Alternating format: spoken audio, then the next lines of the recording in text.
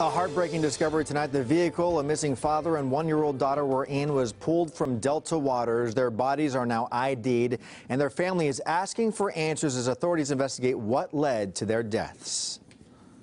I won't have closure until the Lord reveals the truth. Good evening. I'm Steve Large. CBS 13's Macy Jenkins is in Isleton live tonight with the family's devastating loss. Macy.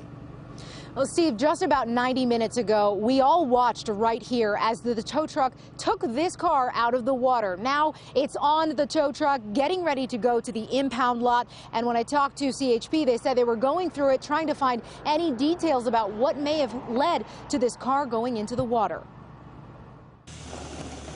A heartbreaking discovery after a long week of wondering what happened. It's taken an emotional toll on the Jackson family, who've now lost two of their loved ones. I can't eat.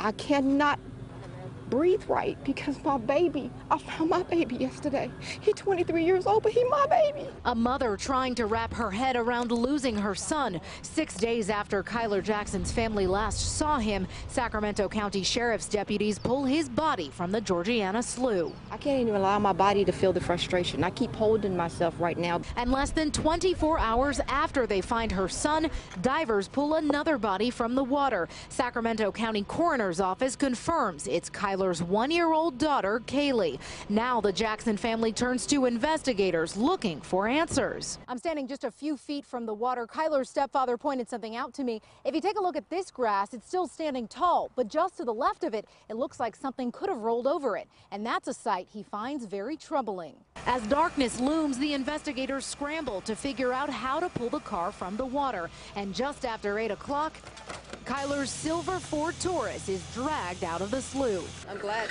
that I see the car because that was a problem.